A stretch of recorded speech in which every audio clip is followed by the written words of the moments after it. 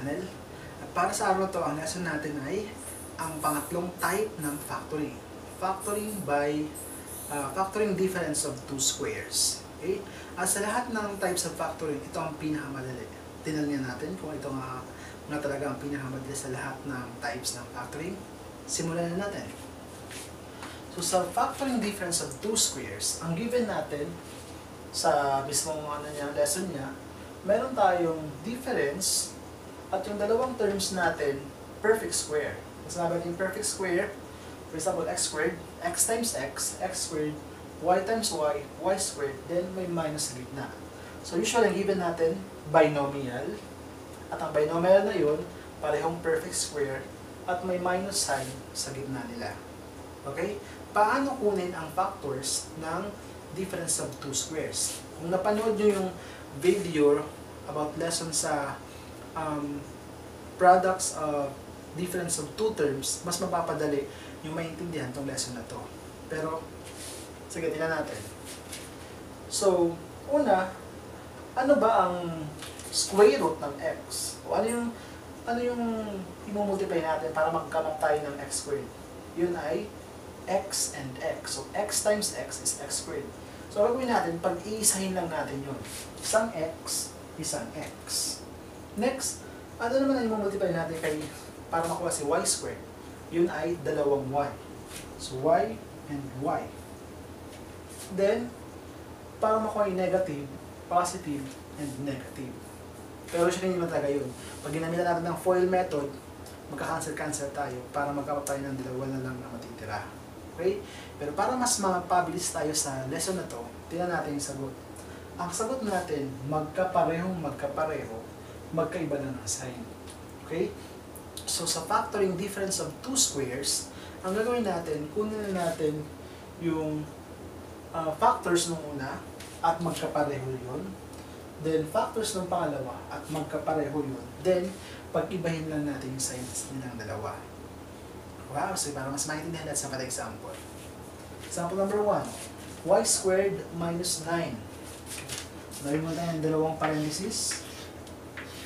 Okay? At alam natin, ang isa ay plus, ang isa ay minus. Or minus dito, plus dito. Paras lang yun. Okay? Y. Ano ang factors ng y? Meron tayong y and y. Y times y squared. Ganun lang. Next, pagdating sa pangalawa, ano ang factors ng 9? Factors ng 9 ay 3 and 3. Again ha, dapat magkapareho yung number na yun, yung factors niya. Okay? Kasi difference of two squares to. So perfect square number dapat ang magiging answer niya. Y times y squared. 3 times 3, 9. Then magkaiba ng sign. Another. Dito na tayo. Dito naman yung minus, dito naman yung plus. Parehas lang yan ha, at magkabaliktad. Proceed tayo sa first term, 4x squared. So mayroon tayong numerical coefficient. Ano muna ang factors ng 4 na may perfect square number? Yun ay 2. Or para mas padali, kunin mo yung square root. Square root ng 4 ay 2. So 2 dito, 2 din dito.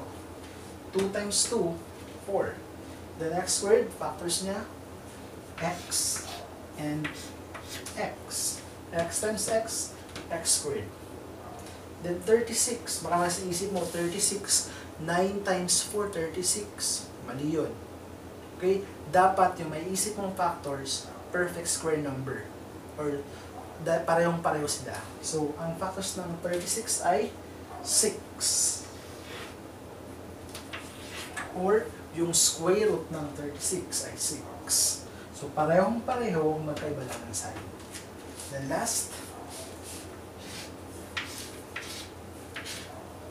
16b4 minus 25. 16b raised to 4.